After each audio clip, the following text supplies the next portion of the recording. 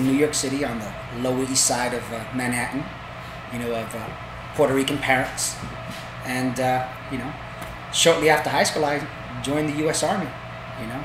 Had no idea I'd stay there for 20 years, 2 months, and 2 days. I mean, who'd figure?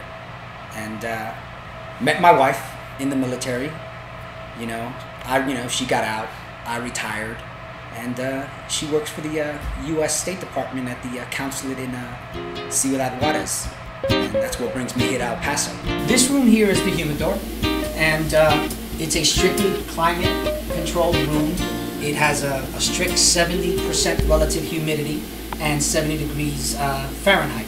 The 2 humidifiers, okay, source their water through a filtration system I have up above. It's a 4-filter system, reverse osmosis, so that the filters can remove the fluoride, the calcium, the iron that the water plant puts into it that they think that we all need. But, you know, we may need it, but the cigars don't need it.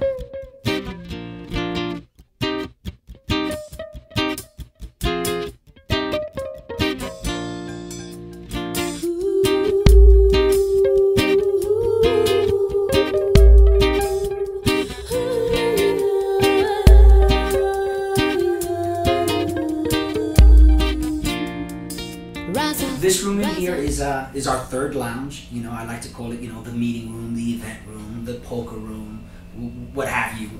It's usually, most of the time, it's used as a natural overflow to the members' lounge. It's about 250 to 300 square feet, you know, but it can be sealed off as a private room to hold a private meeting. Beautiful, beautiful handmade custom domino table made in Hialeah, Miami.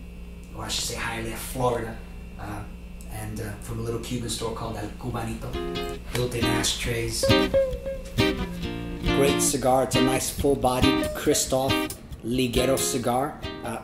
If you'd like to enjoy one, smoke one here in my indoor lounge. You can also check us out at www.cigarselpaso.com or check us out on Facebook on our page. We're located downtown in the middle of the museum district. We have on-site parking, and come by. Enjoy great ambiance, a nice fine cigar, and a great atmosphere with great people. Rise up, you got to release your fire. Rise up tonight. Rise up, you got the energy inside of you. Toda la gente unite. Rise up, you got to really